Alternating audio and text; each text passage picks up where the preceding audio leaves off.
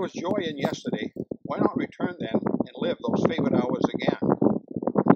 Time granted can be packaged, definite, but movement within its bounds is infinite. A man's a fool who witless goes his way by calendar, when he could choose his day. The greatest evil man inflicts upon man is voluntary enslavement to a sequence span. Hi, my name is Byron. I work with Nile Dry Kill Systems, and I'll be doing some video clips called Flashback Friday.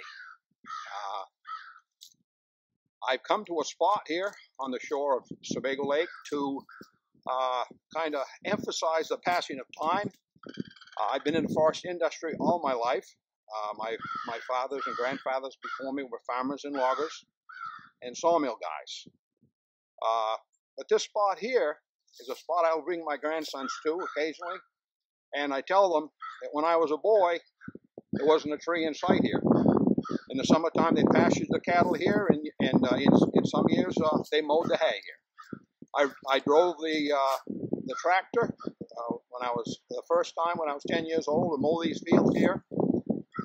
But my focus needs to be on the forest industry, and some memories here at the same spot. When I was a kid, running around here with my cousin Paul, we came here to enjoy the fishing.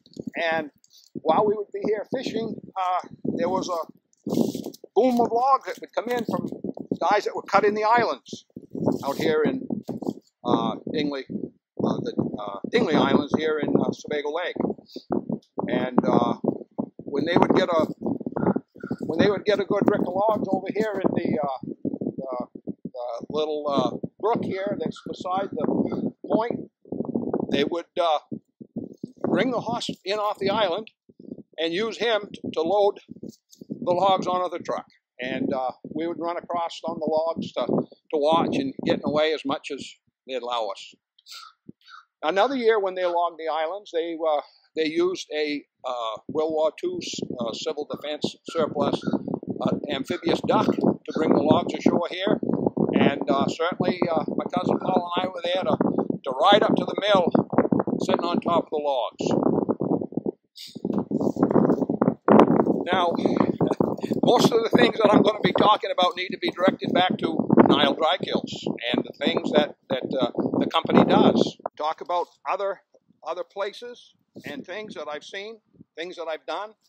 The boys said that I needed to wear different hats because all the jobs that I've done over the years, you know, let's say, didn't necessarily require a different hat, but you know, I will be wearing different hats at different times. Now, I've got with me a clothespin. We'll be talking about those. One of my meetings.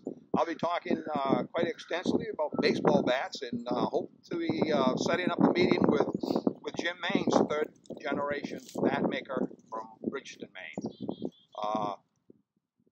We'll be talking about a lot of different things, all based in the, let's see, my past in the forest industry, and I encourage you to tune in if you'd like, but it's certainly tune in to Henco and Stanley when they do their videos as well.